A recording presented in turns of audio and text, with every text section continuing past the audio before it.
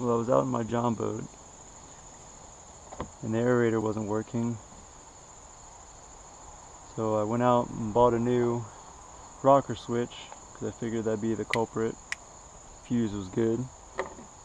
There's fuses underneath each switch and the fuse panel, so you'll have 4 screws here. I've already taken out to take that out to open up the switch assembly.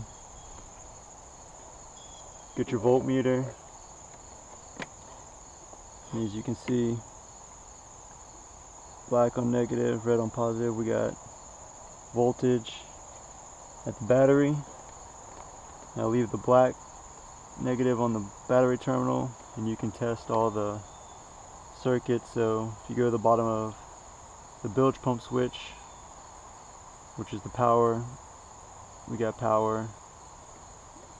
The top is the load to the bilge pump. So if you turn on the bilge pump switch, you should get voltage at the voltmeter, which we do. Now you go over to the aerator. We've got power to the switch, but then the load, when we turn on the switch, we've got nothing.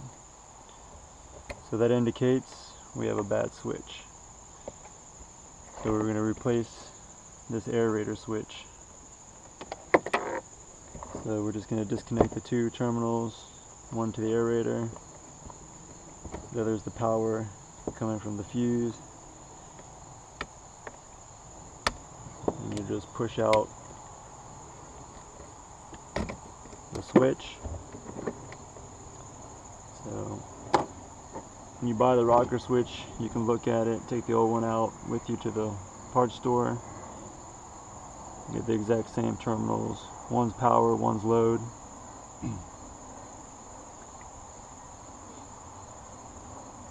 Get the exact same terminals. You'll have the power going in, then the load. So we'll just push this back through. Pretty simple. Reconnect your power. Reconnect the load, which is the aerator, and it should work. As you can hear it, it's running. Aerator works now. Bilge pump works now. We're good to go, back on the water. Quick, easy fix.